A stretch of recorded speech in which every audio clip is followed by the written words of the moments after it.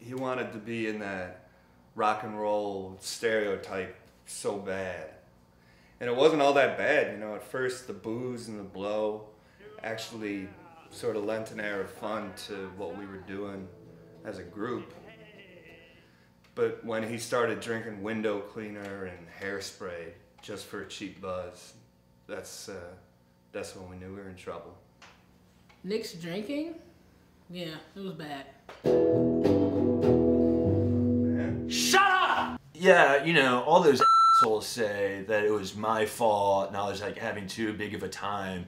I mean, we're in a rock band, for Christ's sakes. What'd you want me to do, be praying the entire time? Yeah, but it wasn't just Nick, you know.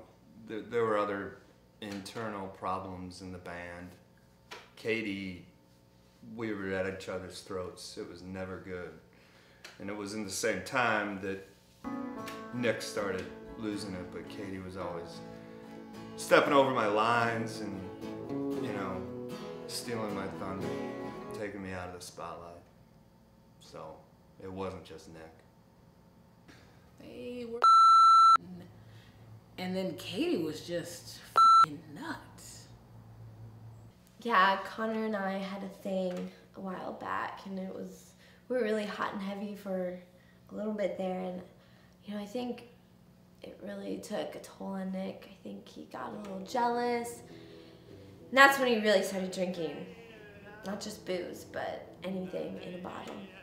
Let me be honest, being sober is just really, really boring. So the band was cool, but it just wasn't my type of music. So that's when I left and I made my own project.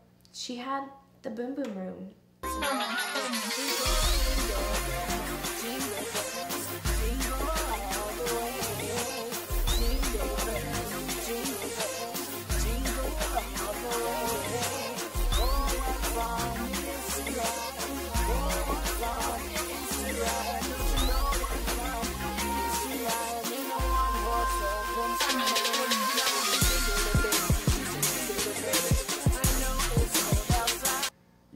Keep a woman from twerking.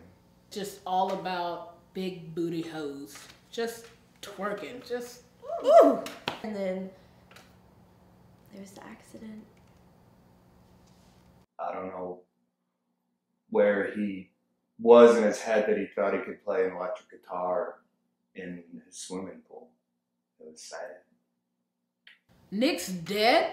You know, after Nick passed, and after Kendra found out, we didn't really know how to feel about it. It had been so long since we'd even seen him, but we thought it was an appropriate honor to get back together for one more show to play in Nick's honor.